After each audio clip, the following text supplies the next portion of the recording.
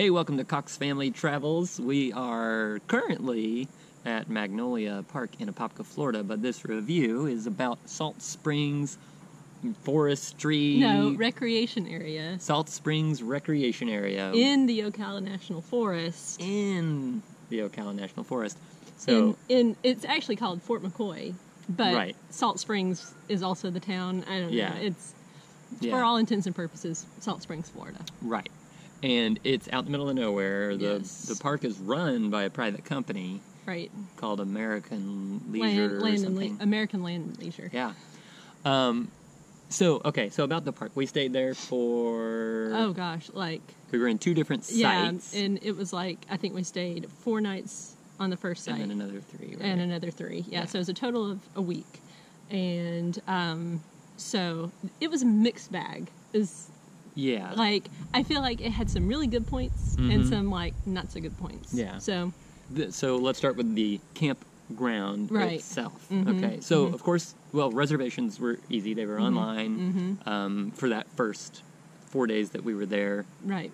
The second 3, when we had to move, we got a walk-up site, the last day of our reserved time. I went to the office first thing and got a walk-up site. I was the 3rd person in line, even though I was there right when they opened, and I think there were 7 walk-up sites available. So if you're going to do a walk-up site, you have to get there right when they open in order to do it. And so we were able to do that and switch over. So all of that was easy. Check-in was easy and all that. The campground itself and how it's set up. Yeah, it's all... no privacy, basically. Right. I would say none of the sites are private. There are some trees, but some sites are out in the middle of the blazing sun, which we were on our first site. And they're just one after the other after the other. It's 155, I think, sites. I think 160 something. Oh, okay. Including the primitive ones. Yeah. So, there is a primitive campground area, but... yeah, and that's just not our cup of tea. To have people right next to each other. We like state parks, which are more private and everything, or county parks too. But yeah, so a lot. I mean, that was probably the biggest negative to me. There was more noise. It wasn't super loud, but at night there were dogs barking because some people had a lot. I mean, there was one person that had I'm talking, I would say more than 10 dogs. I didn't count them all, but. They were probably a campground host.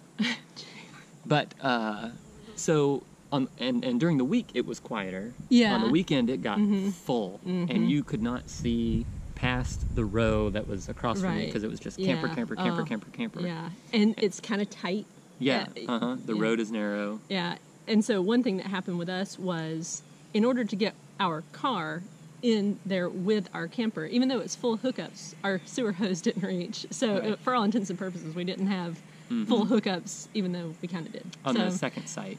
Right. The first one we did fit. Yeah, right, yeah. And another thing was, because it gets so tight, actually, in our first one, there was some guy trying to pull in, and it was scary. I thought he was going to He came within our car. It was hitting our car. And then, so the next time we really wanted to make sure we pulled back further because we knew a lot more people were going to be there. And again, it was tight and people were, packing up and everything to pull into theirs.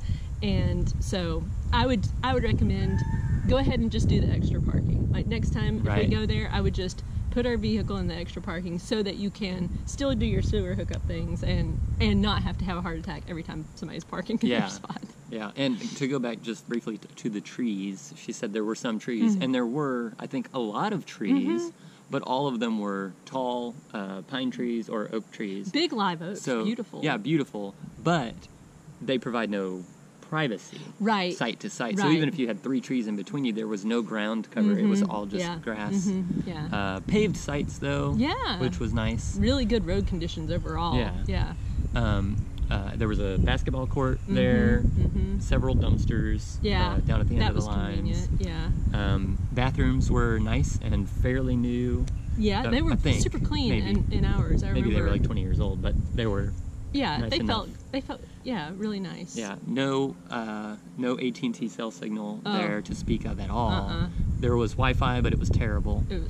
Don't, when you see the thing that says Wi-Fi available, don't depend on it. It's even, on the weekend it was completely useless. Like Yeah. you couldn't do anything. But then through the week, even though there was nobody else there or very few people, it still didn't really work. So And it seemed like it would shut down and then come back on and then turn off, come back on. Very, very spotty. But sorry. Yeah, but I had to do work, so I just found we use an app called Open Signal, and it points you to where there are towers. So I just found one on the map. I drove that direction, and 10 minutes down the road, I found two to three bars of 4G LTE on the AT&T network, and that was pretty fast. Yeah. So, and I had a nice view of the lake while my videos uploaded. Yeah.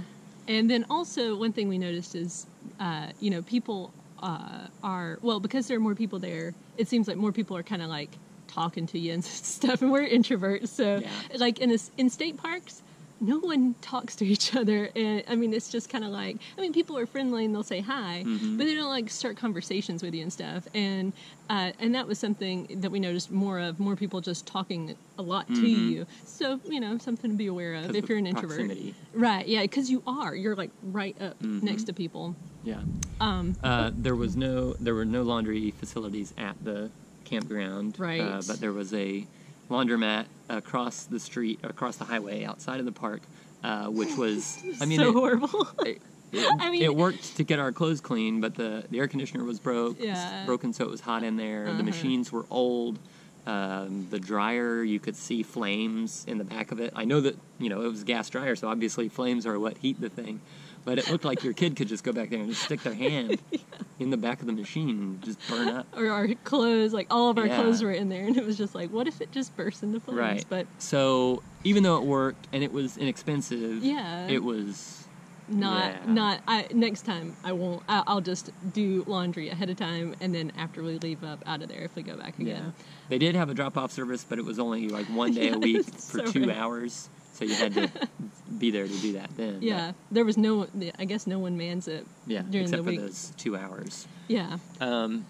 But so that was our overall impressions of the campground right. and what we thought there. Yeah, there was, The park itself, of course, is at Salt Springs, and so that was beautiful. Gorgeous. But again, on the weekends, all these boats from not on the campground come in, and they're on the border, like they've got like a line, and so those boaters really can't come into the park, but they sit there and they play very loud music. And some of the music was really good, but just beware, it was not family friendly music all the time, and there was dancing on the boats. I don't know if you were there that day, but I had a deer fly by, and that was one thing. The bugs were pretty bad. You're in the middle of the Ocala National Forest, and it was deer fly season, and I got bit, and I was swollen, so that was another reason that maybe my impressions of the park were not that great. But so if you're going to go down to the water, go in the morning, before people are allowed to come in day use, or go at night after it's closed. Yeah.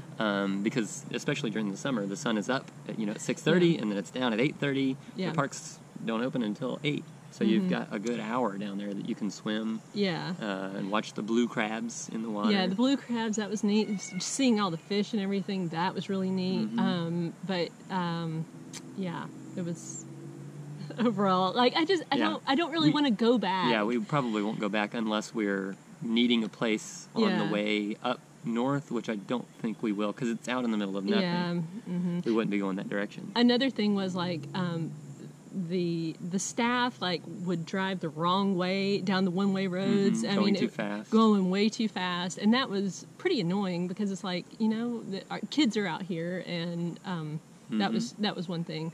And there were some employees there that were not that helpful. Others were super nice. It was just a mixed bag. Yeah. Yeah, and just left us underwhelmed, I think. Right. But mostly because of being introverted and stuff, and it was just kind of not our thing.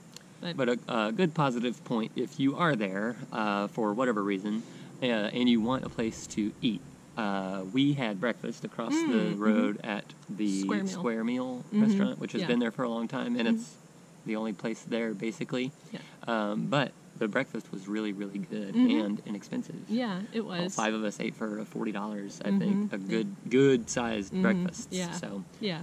have you been to Salt Springs before? Let us know what you thought about it, or any other recreation sites Right. around the U.S. So those nationally or federally owned properties that are either run by the government or run by a private company. Let us know what details you have Yeah. about it, and maybe we'll find it on our way around the country. Yeah. Anything else to add? I don't think so. All right. Well, thank you for joining us on this review, and we'll see you next time.